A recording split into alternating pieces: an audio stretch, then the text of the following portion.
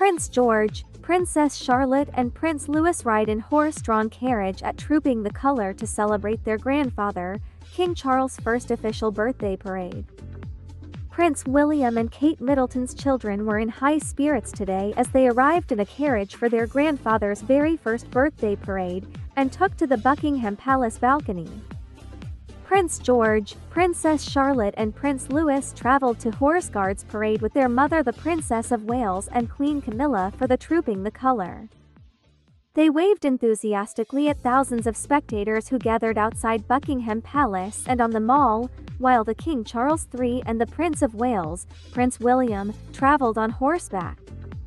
Today was the first time King Charles had ridden on horseback at Trooping the Colour since Queen Elizabeth's horse Burmese carried her during the 1986 ceremony. The royal party travelled in the middle of a sovereign's mounted escort formed by troops from the household cavalry's lifeguards and blues and royals.